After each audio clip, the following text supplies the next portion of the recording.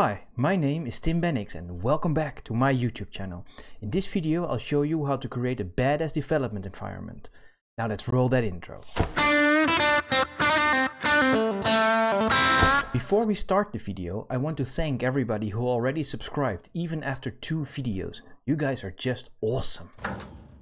Every video about web development that I create on this channel will go into the Programmer series. What is a programmer, you say? A programmer is this combination of a developer and a dude. A programmer would sip protein shakes and do weightlifting sessions in between coding. Right nowadays, everybody is a programmer. Everybody who codes JavaScript or does fancy stuff on the web is kind of a cool kid. But then you have me. I'm this old guy. I'm considered to be a dinosaur in this industry. I would consider myself to be the original programmer. Enough jibber jabber, onto the good stuff. So I'll show you the tools that I use to get a great developer experience. At work I use a Mac, but at home I use a PC. But I figured out all these tools that I love so much at work, but I also wanted to run them exactly the same at home on my PC. As it turns out, you can run Linux on your PC now. It's an official package called WSL by Microsoft. This is just awesome. So once I installed that, I can actually run my whole tool chain in this virtualized environment on my Windows machine. This is just great. So if you want to install that for yourself, there's a link in the description to explain how to do that. First things first, your IDE or your text editor. This is the heart of your system. This is where you write your code.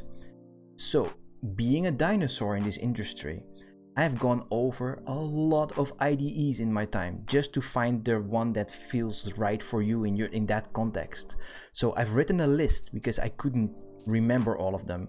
So let me just read them to you and be amazed of the amount of stuff I've had to try over the years. So I've used Notepad, Vim or VIM, TextMate, Eclipse, NetBeans, WebStorm, PHPStorm, Sublime Text 2, Sublime Text 3, Notepad++, BBEdit, Coda, Text Wrangler, Brackets. Approximately 10 hours later. And now I use VS Code by Microsoft. It's the best text editor. There it is. I said it. And I'm gonna get some hate for this maybe, but maybe not. You know what? For me, at this moment, it is awesome. So let me show you why. So this is my VS Code. I'm recording this on my Windows PC, so as you can see in the bottom here, I'm connected to WSL Ubuntu, which is my virtualized Linux. The app actually runs from there. Because of that, you'll also see that if you look at the installed extensions that I have, they're actually installed in Ubuntu because I'm running it from there, so it needs to have access there. Let's first have a look at the plugins I use, and after that on how the IDE actually looks. So initially you will see 2 Azure plugins that I use because I do Jamstack and serverless stuff quite a bit. So to be able to be logged in through my IDE and to do stuff on the cloud from the IDE, I have those 2 plugins. For the core of what I'm showing you today, you don't need those, but I use them all the time, so they're still there. So let's go to the base of my development experience, which is editor config. This is a great little plugin that I think VS Code should have had by default, but I don't know why it doesn't have it. But anyways, you can download it here. It basically overrides the user's settings for the workspace and how it deals with files for everybody in your project. So if you open a file like that, so you can see actually each file needs to have a certain indentation style, a certain indentation size, line endings, character set, all of that. And you can see for me, for example, Markdown has one thing that's a little bit different than the rest of the files. This can be a little bit more elaborate, and the moment you use with different coding languages in one project with different people, this actually helps you a lot. Next is ESLint. So we all know and love ESLint, but it's generally in the build system rather than in your IDE. But because it's in your build system, there's this extra configuration file. So ESLint in your IDE will look at that config file, and inline while you are coding, it will show you your mistakes, or it will auto fix your mistakes. Like when I remove this space and I hit save, it actually auto fixed that for me. This is great. So next, Git Lens. Git Lens changed my life as a developer on the performance side of things. Not performance of the IDE, but of me myself, right? So all those extensions and plugins that I use are either to make me not have mistakes as much, plus it makes me faster. So if I want to know when I added a certain line and what was actually the commit, there it is. I select the line, and you can even see here on that line, what did I change, all the commit information. So this is like kind of inline into your IDE. It helps you to do Git stuff, and it adds a whole bunch of icons here, and it even goes further and giving you all information about Git. I don't use this as much myself. I tend to do Git in the command line, but this helps you a lot with giving you good overview. So next one, Prettier. Prettier is very similar to the ESLint configuration that I use, or not configuration, I mean plugin. Prettier tends to be in your build system, in your Webpack, and it does the stuff it needs to do. But I've seen sometimes when I work with something that has Prettier, especially in vue.js, in my template side of things, when I start coding and I want to see something quickly, Prettier keeps saying, hey, that's not correct, fix it. And it keeps on going, and sometimes it takes me 5 minutes to figure out, oh yeah, but why did you want that space here, but there here you want 5 spaces and stuff like that. If you just install this tool and you make sure that it auto saves and auto fix, so when I click save, it just fixes the Prettier stuff. So again, this makes me faster. And then we have Feature. Feature is one of my favorite plugins if you want to use Vue.js. I work with Vue.js all the time, so having this enhances my experience by a lot. It has syntax highlighting, snippets, Emmet abbreviations, formatting stuff, auto-completion. It's basically the tool to use if you use Vue.js. It's amazing. Okay, so now we've talked about the feature set, which is very small and minimal, but it's all you need. It's about being fast and making less mistakes. That's what this does. Now let's have a look at how it looks, which is the same. It's about making less mistakes, being able to look at your screen for a long time. That is generally, for me, the most important part, because I might code in the middle of the night or in the morning or a very long duration. So it's all about accessibility. How does this look?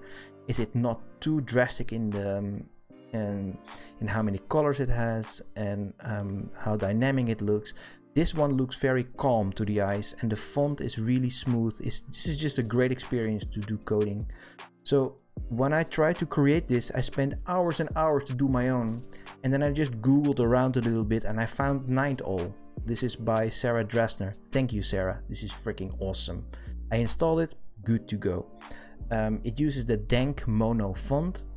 I managed to get that and put it in, and everything just worked together. This is just great.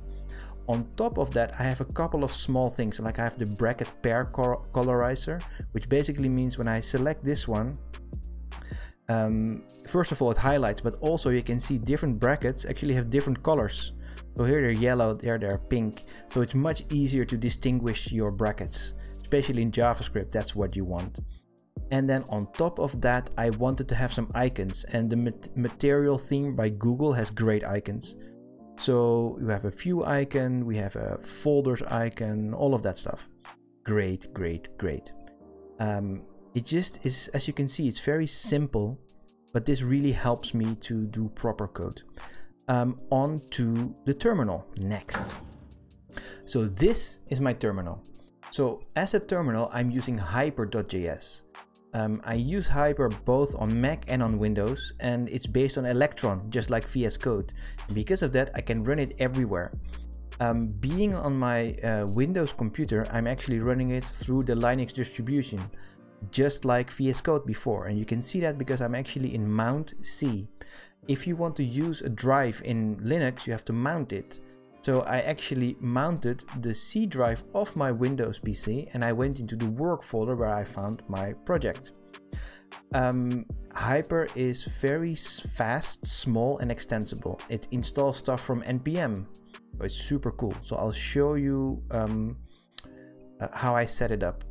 So first, other than on how it looks, let's go into the plugins that I use, which is in my case actually very little because it does everything I needed to do. I actually use hyperlinks, which is a very simple plugin that when it finds a URL, you can actually control click it and you go to a browser and see that URL. That's all I needed basically, because most of the meat of all the functionality comes from another thing that I'll show you in a sec. The next plugin is Hyper Night Owl, which is the Night Owl theme that I also have in VS Code, because stuff needs to look the same for me. I love that. The only thing that's different in this theme on how it looks is actually the font family. I don't use Dank Mono like Night Owl uses, but I use Roboto Mono for Powerline. I have this because of how this here looks. Those arrows should align up properly. If I use a different font, that doesn't work. So actually let's go into why I use those, how I get these arrows and how I get this to look that nice. Because this here actually shows me where I am in Git. If there are changes or I have to do a pull or a push, it shows me everything here, which is super handy while you're working, right? You can always see, oh, in this folder I have a change, so I have to check what happened there. How to get this? I actually use something called setsh, which is basically the base runner of your terminal. On Windows you have like CMD or other stuff, and on Mac you also have bash, and you have a bunch more, but you also have setsh, and this is what I chose to use on both systems because it gives you slightly extra things. So I'll show you the configuration I have for that. I just have setsh-rc. So even that auto-completion comes from setsh.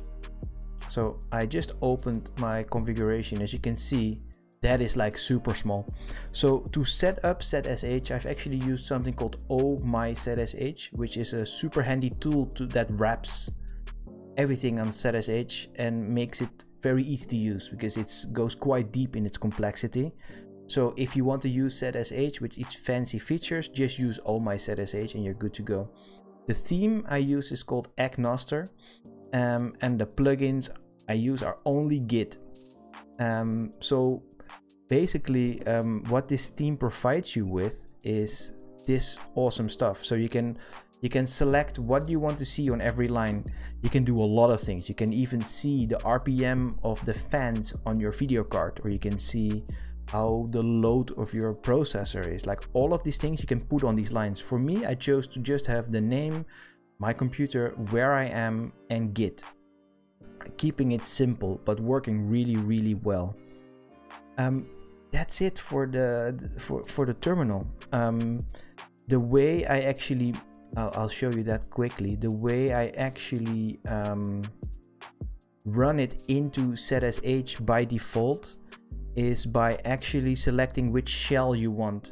So I'm actually setting my shell to bash, and in the configuration of my my setup, it automatically always opens with setsh. So it could also have been bash, but that makes that work for me. And that's it. So there we have it. As you can see, it's a very simple and considered system. Over time, I shaped it to what it is now, minimalist.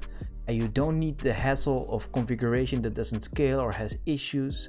Also, I need to share it between my PC and my Mac, or when I get a new system, it needs to be able to run there. All in all I need is just to be less error prone and to be faster. If you've made it to this far in the video, awesome, thank you for watching.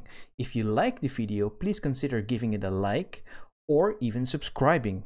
And if you have anything to say or give me some feedback, please consider writing a comment down below. Bye!